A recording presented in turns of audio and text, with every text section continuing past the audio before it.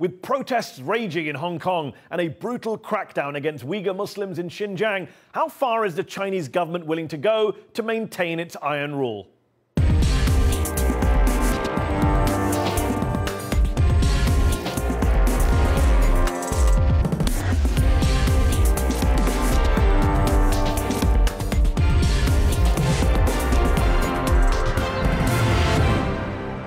I'm Mehdi Hassan, also on the show. This week, the Trump administration announced that it no longer considers Israeli settlements in the occupied West Bank to be a violation of international law.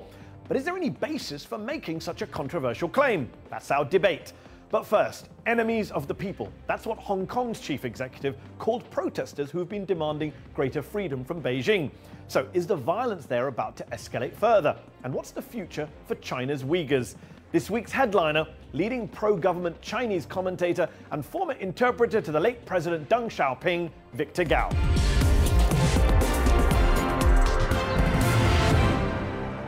Victor Gao, thank you for joining me on Upfront. We're almost 6 months into protests that have rocked Hong Kong, and police repression seems to be escalating by the day. Just last week, a student was shot in the stomach by a police officer, while the Chinese-backed chief executive of Hong Kong, Carrie Lam, declared the protesters enemies of the people. Are you okay with how China and how Chinese-backed authorities in Hong Kong have handled these protests? Well, first of all, everyone can see with his or her own eyes that violence has been committed on a massive scale. Arson attacks on police officers, attacks on public order, sabotage of transportation. All this is happening as we speak. And Hong Kong, as a democracy, protects the people's rights to protest and demonstrate, but they need to do that in a legal manner. Illegal gathering is a crime in Hong Kong, and attacks on innocent people is a crime to be punished by the law. Therefore, I think we all have great confidence in the Hong Kong SAR government, in the Hong Kong police. They have a job to do. They need to do whatever they can allow by the law to bring law and order back to Hong Kong. Law and order, yes, but also human rights. Multiple human rights groups, including Amnesty International and Human Rights Watch, have denounced the use of excessive force against the protesters. Even the UN Human Rights Chief, Michelle Bachelet, has called for an independent investigation into the violence. Presumably, you support such an investigation to clear China's good name. Now, first of all, human rights are always important in Hong Kong as well as in any other society. However, no human rights will give any reason to anyone to commit crime or to commit violence. Therefore, let's keep these two separate. Yes, and but the argument is authorized that to the use Hong Kong force. police are using violence excessively. So do you support a UN investigation to work out what's going on the ground? Come on, if violence of this kind, which happened in Hong Kong, happens in any other city in the world, I think the police will do their job to use whatever force necessary to restore law and order. Hong Kong police, compared with their counterparts in many other cities in the world, are very well disciplined, very civilized, if I may use that word, and I don't think they use excessive force. They are being believed as being too timid or too polite in dealing with mounting violence. You say too violence timid in Hong Kong is polite. a fact. What about the case of Simon Cheng, a Hong Kong citizen who worked at the British consulate, was detained by the Chinese authorities without charge for 15 days. He says he was physically and mentally tortured. He was hooded. Later, he was released without charge and had to flee abroad, fearing for his own life. If that's what happens to employees of Western governments in Chinese custody, what on earth happens to ordinary Hong Kong citizens when you round them up? More than 5,000 of them have been detained since the protests began. Have you really seen his confession? He confessed to soliciting prostitution in Shenzhen. Hold on, wouldn't you confess to all sorts of crimes if you were hung while blindfolded, hooded, handcuffed, shackled, had your knees joints beaten with spiked batons? Wouldn't you admit to any crime? With due respect to you, I think that gentleman committed a crime in China punishable by law. And that is a fact. And you need to talk to him about whether he committed a crime, rather than accusing China without any found reason on the television. He says he went through this torture. You're saying he's lying? He's lying because he confessed. His confession was now in the public domain. Everyone in the world, every news agency in the world can get direct access to his confession, acknowledging that he committed a crime in China. Okay, he needs to be punished, sir. But most confessions obtained under torture don't count. Is there a risk that the Chinese military is going to directly intervene on the ground in Hong Kong? Because you have Chinese President Xi Jinping saying just a few weeks ago that, quote, anyone attempting to split China in any part of the country will end in crushed bodies and shattered bones. That's pretty stark rhetoric. Do you get why so many people are worried that there might be another Tiananmen Square massacre, but this time in Hong Kong, given such rhetoric about shattered bones? Whatever political perspective you adopt, one thing is sure. That is, law and order need to be restored in Hong Kong. And law and order need to be restored in Hong Kong through whatever legal means possible. Chinese military intervention? If the Hong Kong police cannot do their job, something else needs to be done. Read the basic law, and the basic law contains provisions about how Hong Kong SAR government, if they cannot do their job in Hong Kong, need to request assistance from the central government, and the central government has a whole array of things they can do in Hong Kong. Does that include crushing bodies and shattering bones, to quote President Xi Jinping? Listen, and all this is completely in compliance with the one country, two system. Now, when you talk about restoring law and order, look at what the Americans are doing. Look at what the British are doing. Look at what the French people are doing. Law and order need to be restored. We regularly do that on the show, Victor. You know that. You've been on this show before. We cover lots of topics. I'm asking about the shattering of bones and the crushing of bodies, which is the president's quote. Do you support that measure? Sir, look at what the U.S. authorities did in Los Angeles in bringing law and order to the rioting in Los Angeles. And you will know, when you are talking about restoring law and order, crushing of bodies and shattering of bones, then you read history. History is very plentiful in terms of how law and order need to be restored. No civilized society will tolerate the level of violence as we see in Hong Kong. That's the bottom line. You talk about civilized societies. Victor Gao, another major story out of China in recent days has been the leaked documents from inside the Chinese government that were published by the New York Times on the situation in Xinjiang with the Uyghur Muslim minority that you and I have discussed on this show and on Head to Head before. We already knew that anywhere between 1 million and 3 million of those Muslims have been locked up in quote-unquote re-education camps. But now we know from these documents that number one, responsibility for this goes all the way to the top, to President Xi Jinping himself, who is quoted as calling for absolutely no mercy. And number two, that even some Chinese officials, Victor, were unhappy with the severity of the crackdown on the Uyghurs in Xinjiang.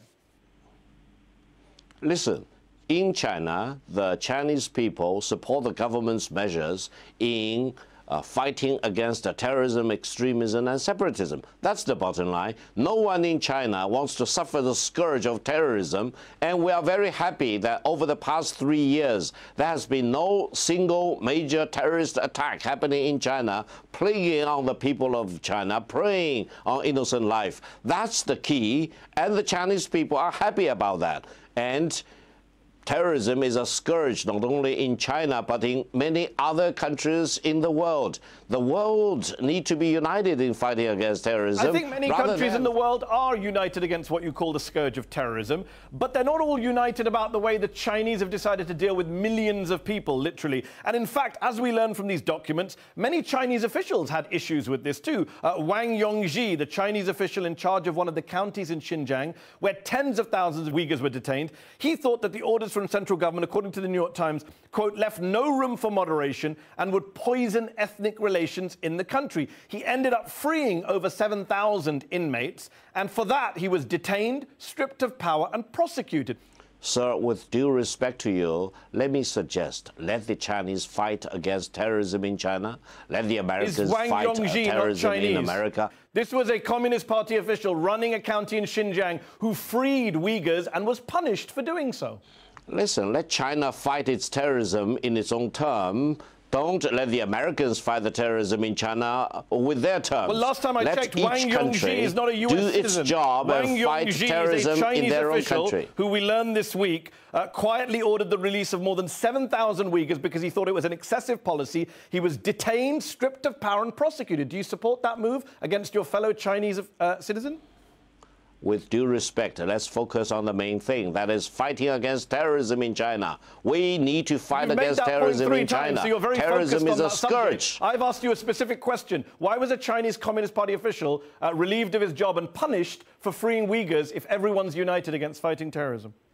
Sir, I will mention this 1,000 times it is necessary. The Chinese people have a job to do. That is to fight against terrorism. Okay, I hope you will understand that. I understand. You say they're all terrorists and this is a security measure. But the Chinese government in these leaked documents makes clear that officials were well aware that those locked up in Xinjiang weren't guilty of any crimes. This is the quote. It is just that their thinking has been infected by unhealthy thoughts. So you're locking up people for not committing a crime for having thoughts you don't like. That's pretty Orwellian, Victor Gao. No, I think there are 23 million people in Xinjiang, and I can say with all responsibility that the majority of those people want to have peace from terrorism. And they are united behind the government's measures of fighting against terrorism. Because, why? None of them want to suffer the evil forces of terrorism. That's the bottom line. Again, I will repeat this 1,000 times. Let's focus on the daunting, overriding task of fighting against terrorism. That's the main point. Fine. You say it's the main point. For people who are being tortured, it might not be the main point. How long can the Chinese government carry on pretending that hundreds and hundreds of Uyghurs around the world who were either detained and tortured themselves and have escaped, or have family members back home who have disappeared or been tortured? How long can it continue to pretend that all of these Uyghurs around the world who are raising the alarm bell, who are sounding the alarm bell, that they're all lying to human rights groups, they're all lying to journalists, they're all making it up? How long can you pretend that? Sir, let's fight against terrorism, and terrorism committed by whatever person need to be punished. I think in China we do not discriminate against minorities. You support pulling fingernails out, Victor Gao. You support electric shocks. You support people being sterilized. You support people being electrocuted, having their heads shaved. This is the testimony from Uyghurs who have escaped Xinjiang province. Listen, I support all the legal measures adopted by the Chinese government under Chinese law in order to fight against terrorism. That's the bottom line. Does the Chinese government's legal measures in Xinjiang include pulling out fingernails, electric shocks, the shaving of heads, a chair of nails, sterilization? Is that what you support, the Chinese legal measures in Xinjiang?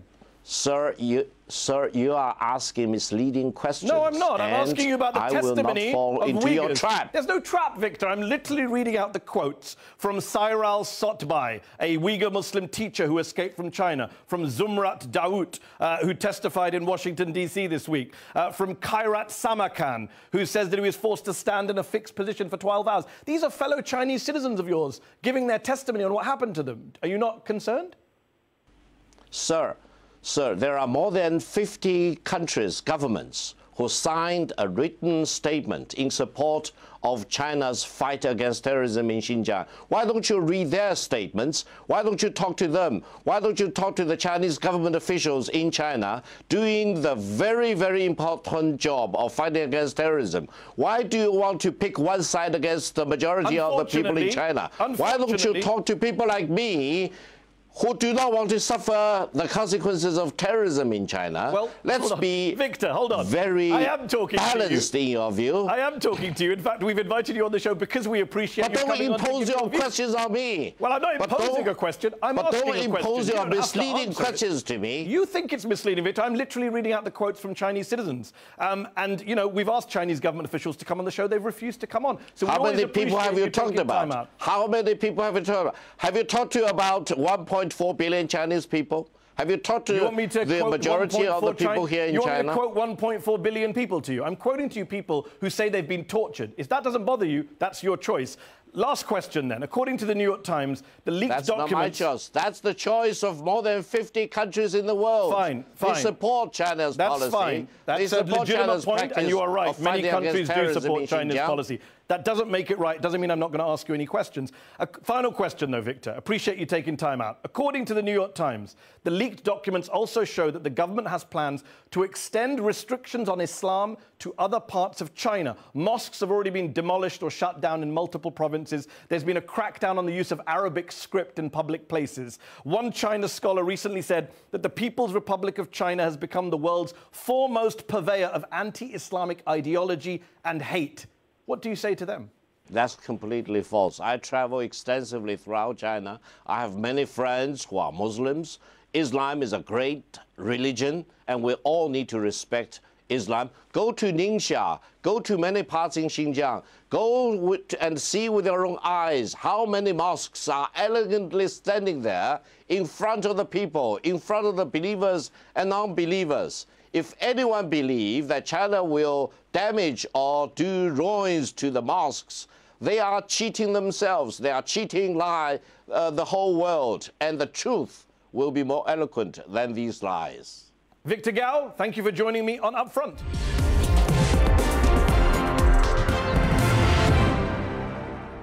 This week, the Trump administration announced that the US would no longer consider Israeli settlements in the occupied West Bank a violation of international law, reversing 4 decades of US government policy. While the Israeli government praised the decision, most countries and the United Nations continue to view settlements as illegal. But when it comes to Israel and the occupied territories, including Gaza, does international law even matter anymore? Or is it just whatever the United States says it is? Joining me to debate this from Ramallah, Omar Shakir, the Director of Human Rights Watch in Israel and Palestine, and here in the studio, Professor Eugene Kontorovich, an international law professor at the George Mason University Scalia Law School and the Israeli think tank, the Kohelet Policy Forum. Thank you both for joining me in the arena. Omar, let me start with you. Does this latest US decision to disregard international law and recognize Israeli settlements in the occupied territories make those settlements any less illegal? Will it change the way the rest of the world sees those settlements?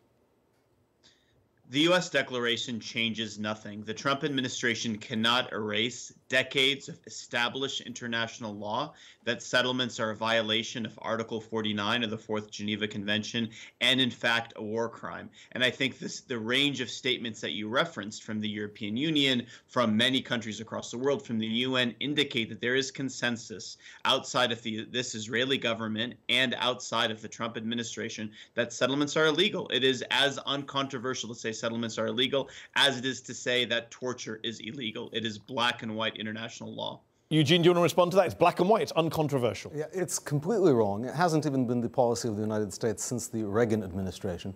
And it's not the policy of the international community. And it's not the policy of Human Rights Watch. And you see that there are Armenian settlers in Nagorno-Karabakh. There's now Turkey is moving millions of people into northern Syria. Morocco moves people into Western Sahara.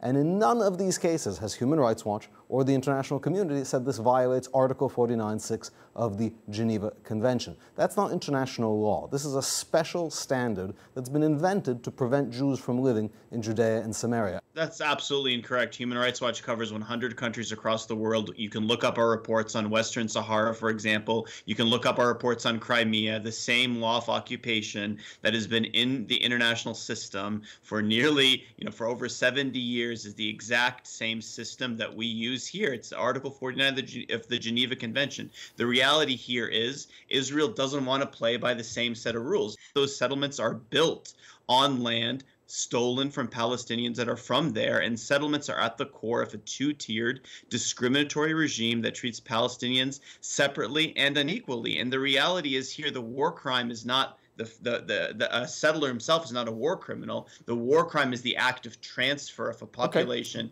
to territory acquired by war. Eugene, let me just pick up on a substantive issue you mentioned and Omar mentioned, the application to other areas of the world. Crimea was mentioned. Yes. Russia has been sanctioned for its invasion and annexation of Crimea. Just last month, the UN Assistant Secretary General went to the General Assembly and said that on the issue of the occupation, he said, it is against the Geneva Conventions for Russia to transfer its population into an occupied area. You say only Israel is being held to that standard. Not true.